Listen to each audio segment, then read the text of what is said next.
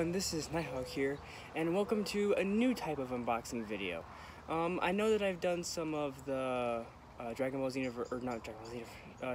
Z She-Figure action figure unboxing, and one Marvel action figure unboxing, but today we have someone different from another universe. Today, we have Shazam from the DC multiverse. So I've actually started to collect some of these because they look pretty cool, and they have exactly what I'm looking for in DC characters. So we're gonna open him up and see what he can do. Okay, so I just opened up the Shazam action figure, and from what I can tell from it, well, hang on, let me show you the hands that it came with it.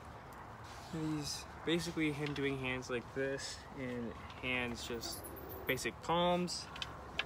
I will say it does move kind of like a Dragon Ball Z She-Figure action figure, and it kind of has some of the same move set to it, so it's got more, I don't know, durability, I guess, or some kind of I don't know what's the word for it, but he does look more like the character or the person who played Shazam, which I'm pretty sure was Zachary Levi. He looks a lot.